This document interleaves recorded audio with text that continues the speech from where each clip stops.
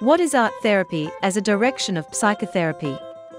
Many people underestimate art therapy and even consider it unscientific.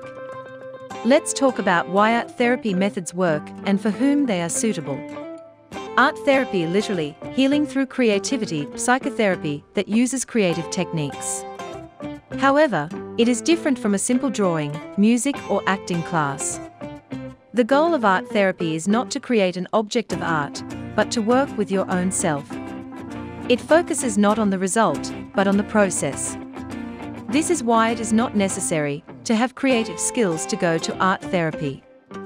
Basically, art therapy methods are used in combination with another psychotherapeutic direction.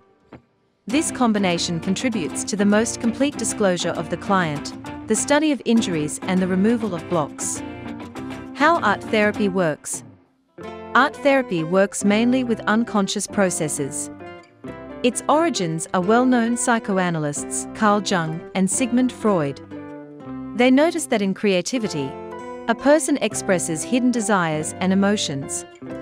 Later, artist Adrian Hill, who worked with tuberculosis patients, noticed the positive impact of creativity on the condition of patients. It was he who introduced the concept of art therapy.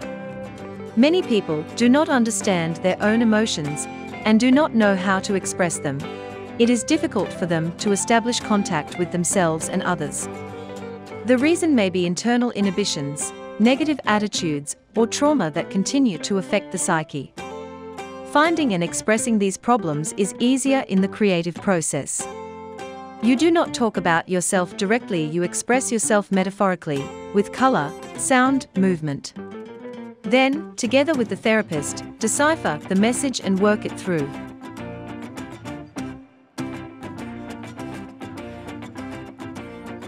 Subscribe to the channel, like and watch other educational videos on drawings and coloring pages on the channel.